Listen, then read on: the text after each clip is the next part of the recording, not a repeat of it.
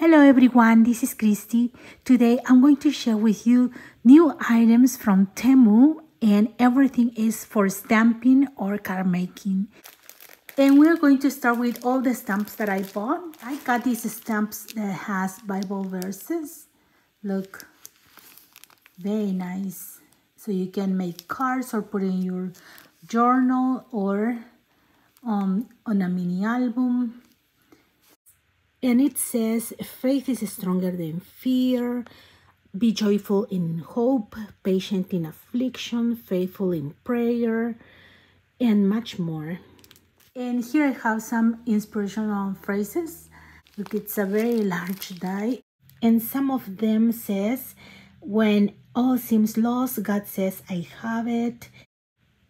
When I am weak, He's strong. And His mercies are new every morning. And a lot more. Then I got this one that has some Bible verses like, cast every care on Him, let us rejoice and be glad, be still and know, and pray without ceasing. And this one are Bible verses as well. It says, a sweet friendship refreshes the soul. He has made everything beautiful in its time, and a lot more. Then I also got some stamps that are inspirational for crafting. For example, this one that says, wishing you a colorful birthday. Then you inspire me. See, life is art. Leave yours in color.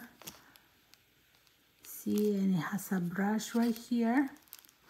And I got this stamp that says crafty, and it has a lot of words that you can put together. See? And along with this stamp, you can find the dies, but you have to buy separate. And this word right here is the same that says crafty, that you can cut in any other color. And it has two pieces right here for the background. See? So this one, so you can find these two in the same link. And here is a big stamp that I showed you before. It's a beautiful stamp that it's for crafts also. I got this one that has dolls. If you saw my other hauls, I love dolls, and I've been buying the paper dolls, but these one are stamps, and yeah, you can stamp anywhere, and if you want, you can color inside or just leave it like that. And these ones are about 3.5 inches. These are smaller. And I love sewing theme, and I bought 2 stamps. This is the first one that has sewing items. See? And look, I'm going to compare with this one. I got this one too. And this one has the machine, has some fabric. The mannequin is different, and it's smaller. Then right here is the tape meter, some laces. See? So it depends on how you want to use it. Here I have another stamp, and this one is for birthdays. And as you can see, it says time to celebrate, then birthday, happy, wish big, hip hip hooray. It has candles. Then this one right here is for any time that you want to write to your friends. For example, thinking of you today and every day. Thank you for everything you do. I appreciate you more than words can say, and things like that. And this is another stamp set, and it has big words and then some sayings that can go with the words. For example, if you want to use love, you can say love from the heart. Love makes the world go around. Congrats, you did it. You can add this, you did it, on the side, or let's celebrate. Things like that, see? And I also got this one that says wishing and wishes. And it has all these words that can go with those words. And it says sending birthday wishes. See, you can write this one, sending birthday wishes right here. wishing you the best day ever, and you can mix and match. See, look at this, super big. This one has a lot of big words, and it says friend, enjoy, happy birthday, hugs, bless, love, thanks, hello, and lots of little words that goes with them. Then this one right here, for example, it says find your wings and fly, collect beautiful moments, and let your dreams take flight. It says sending a little love your way. And it says birthday wishes to someone special. Here is another one that looks similar. Have a wonderful day. I'm sending well wishes your way. See the beauty in every day. And oh, happy day. And this one right here that says thankful for you. And look at this, it's a super big set of dies. And this one comes with all of them for the same price. I was surprised that it looks so big. See, but it's fine because you can use this one on a card. And you don't have to put a lot of embellishments because these words can say everything. See? Then I bought this one that says adventure. I like this one that says let's go on an adventure. This is very nice if you like traveling. And this is another set of dice. I love ice cream. I don't know why. And right here it has the glasses and some word that says life is sweeter with you. Celebrate. And this one that says be my Valentine. Maybe this was for Valentine. Well, this one is perfect for summer or Valentine. And along with this set of stamps, I bought this one that matches, and these are dies that cuts, for example, can you see the size of the glass? And you can cut this one and fold it and make an ice cream too. And this small glass is this one right here. So it's very nice to have them both. And the last stamp that I got is this one right here. That is for a record. And I know a lot of people who collect records. And I thought that this stamp was perfect for making cards especially for them. And it says totally just for you. You rock, celebrate, and you're simply the best. You're a classic. Good times. See? And I also got a die that goes with it. And this one is for cutting a record. And then right here is like the envelope. And I think this small one is for these ones right here. See, for these circles. So, and for example, this medium one for this one right here. Then another item that I showed you before is this stamp positioning board. And I'm going to show you very quickly how it works. The base is the part that has the grid, and then you're going to put a piece of paper or cardstock in there, secure with some tape. Then you're going to put your stamp, press, and your stamp is going to be in the other side. Then you can add the ink and clean any excess with a paper, and then you have to stamp on the paper, and that's it. You can stamp over and over on the same place. I also got stamp pressure tools, and this one is 3 3/4 diameter, and this one is 3 inches. See, so if you have a small stamp, you can just press like this, see, with the small one. But if you have a big stamp, maybe you can make a better pressure with the big one. See? And instead of putting the fingers, because if you put the fingers, you don't stamp evenly. So this tool is very good for making a better impression. See? Then I also have these two tools that you can have it at Temu. And this one is a mini cutting mat. And look, it's very nice, very firm. And then look in the other side, you can use them both sides. And also this cutting knife.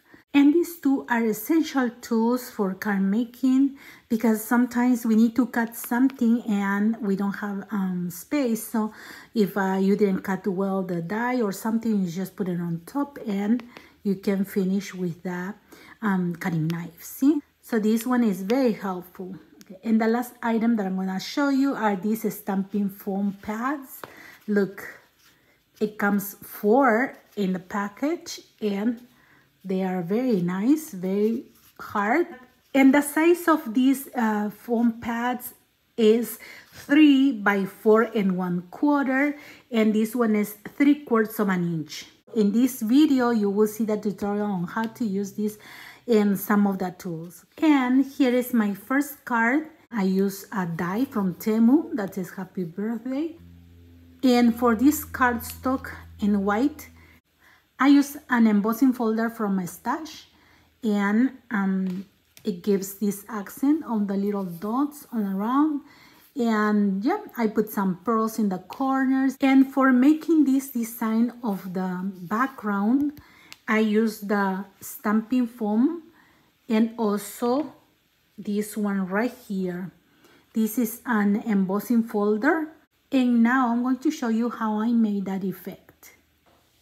For this technique, you're going to need a stamping block or something hard to press, a piece of paper that is bigger than the foam, and the embossing folder of your choice. And you're going to open and touch the part that is more rough. That will be the back of the embossing folder. That's the one that you're going to press on the foam. And you will also need a heat gun.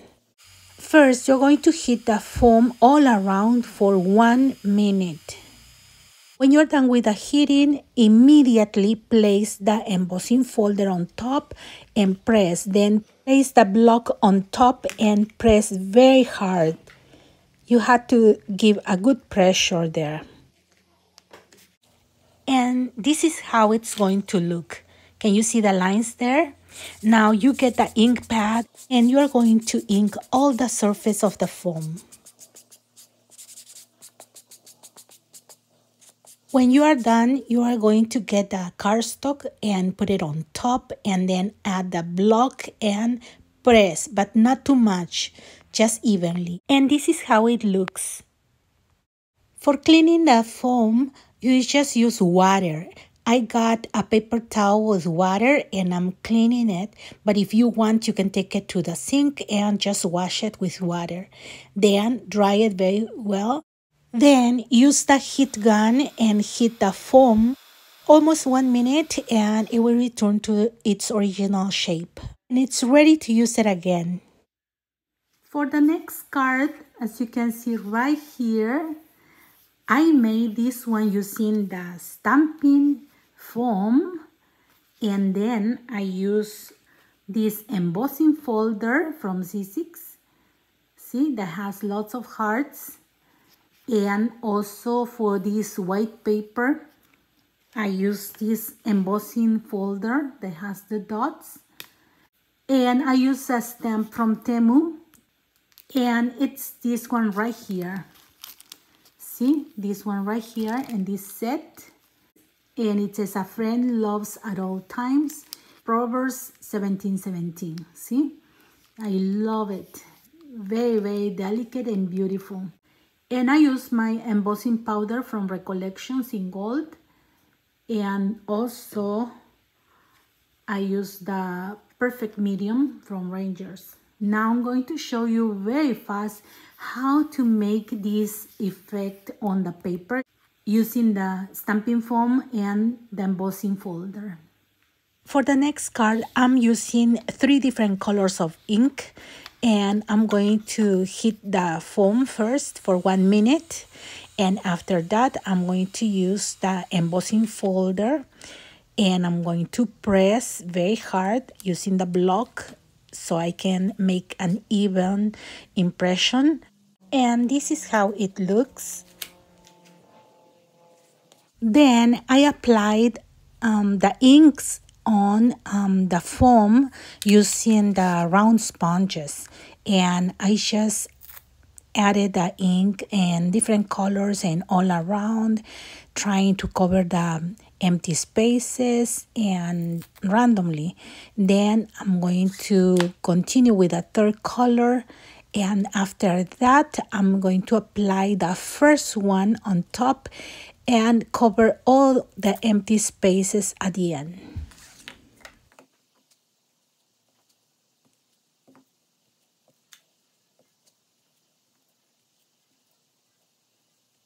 And after I'm done, I'm going to add the paper on top and the block, and I'm going to press. And you have to do it evenly and not too hard. And this is how it looks at the end. And here is another card. And this card says, "Oh, happy day." And for this one, I use a stamp from Temu. And it's this one right here that says, "Oh, happy day." And I emboss with a gold embossing powder and the medium. And it looks very, very nice. And this one is an embossing folder that I have in my stash. See, and it's this one right here that says happy, happy, happy birthday, happy, lots of happy, and the stamping foam.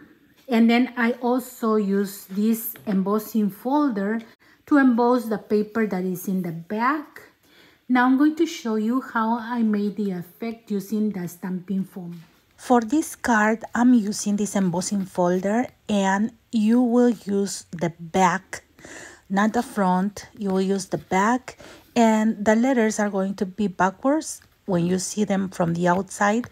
But don't worry, because that's the part that is going to make that good impression.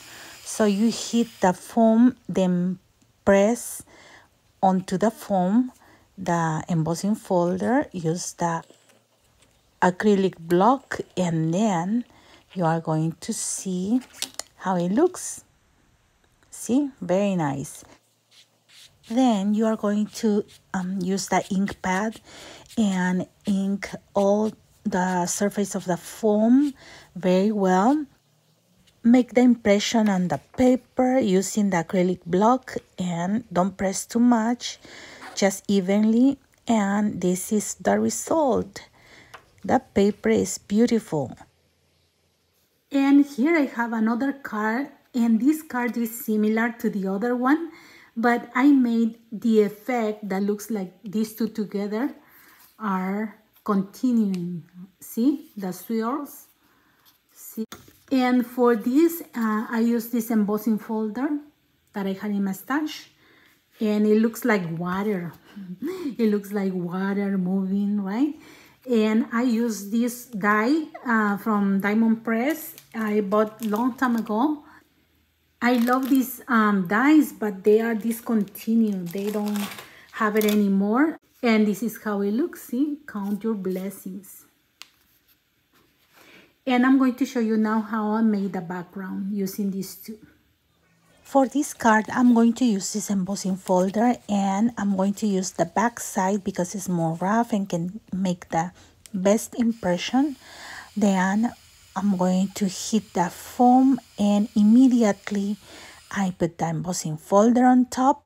You have to put it right in the center.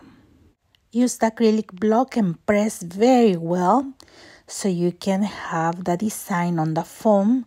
And this is how it's going to look. Then use the ink pad and cover the surface of the foam.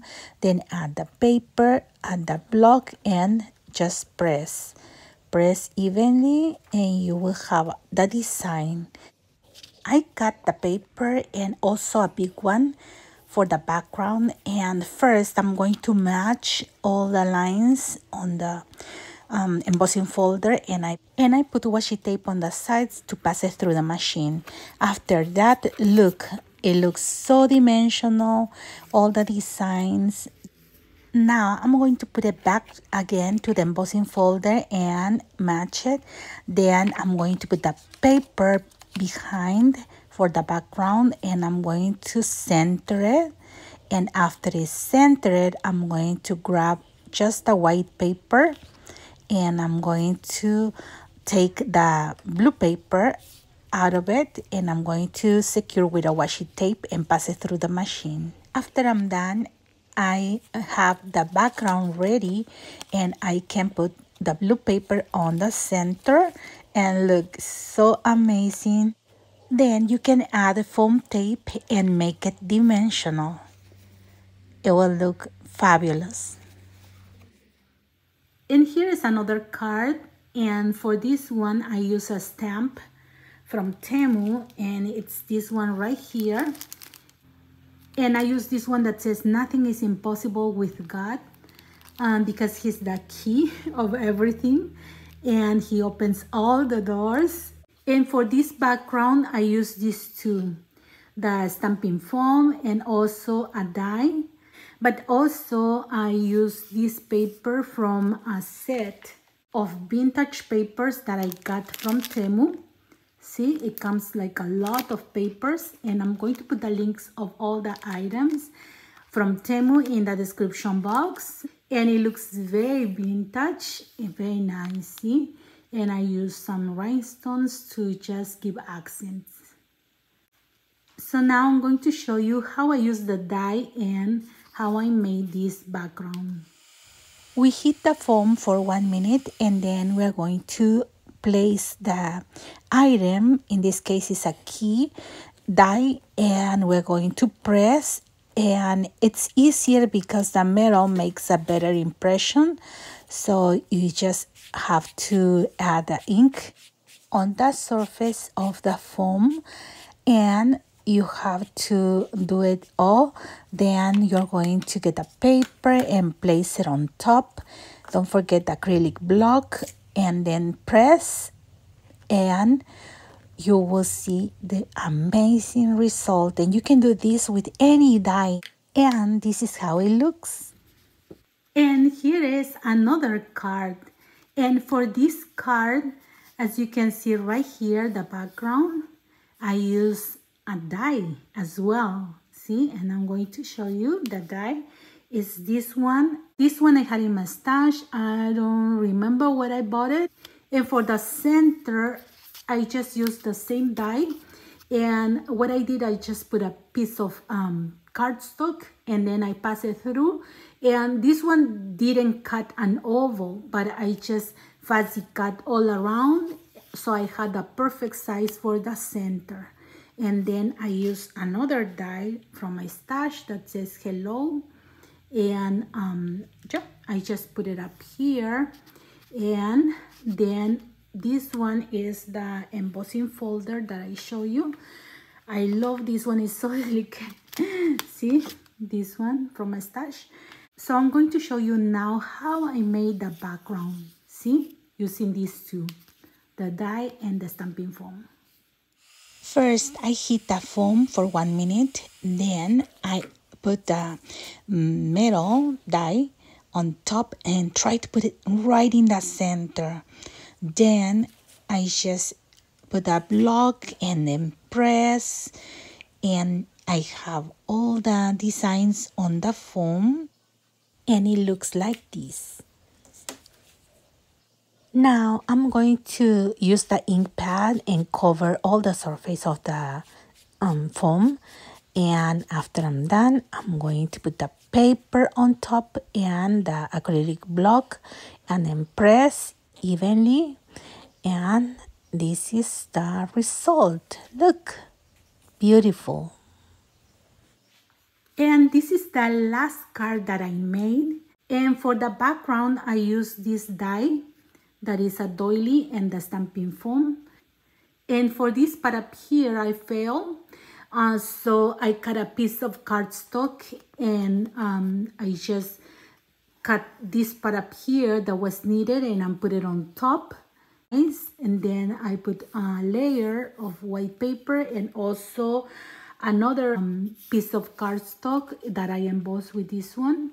And the word thanks is a die, and I like to make my own chipboard pieces, and this is very easy to make. You just can grab any piece of chipboard, like the soft ones, This one, for example, is from a cereal, and I cut 2 pieces and also cut the gold one. And after you have the 3 pieces, you just glue one on top of each other, and the last one is the gold one. And you have a beautiful chipboard piece that you can use for your card. See, so dimensional and very sturdy. And then I decorated with these 2 rhinestones, and that's it. So now I'm going to show you how I made this background. For this card, I hit the foam for 1 minute, and then I use the die and I press. But what happened is after I'm finished pressing, and if you want to do it on another side, it won't work because the foam is already cold and it doesn't get the impression. I color with the ink pad, and then I use the paper and the acrylic block to get the design. And as you can see, this is the result. The first impression is very neat, but the other one, it's not so much. So I use the same die and cut a piece for that part and glue it on top for my card. But you can do 1 or more dies on top at the same time if you want better impression. I hope these ideas inspire you to make more cards. Please let me know in the comments if you learned something new, and also if you would like to see a whole process of at least 1 card. You can get a 30% off if you use this code on your first order at Temu. And if you are new to my channel, please subscribe for more videos like this. Thank you very much for your likes, your lovely comments, and for subscribing to my channel. Have a blessed day, everyone. Bye-bye.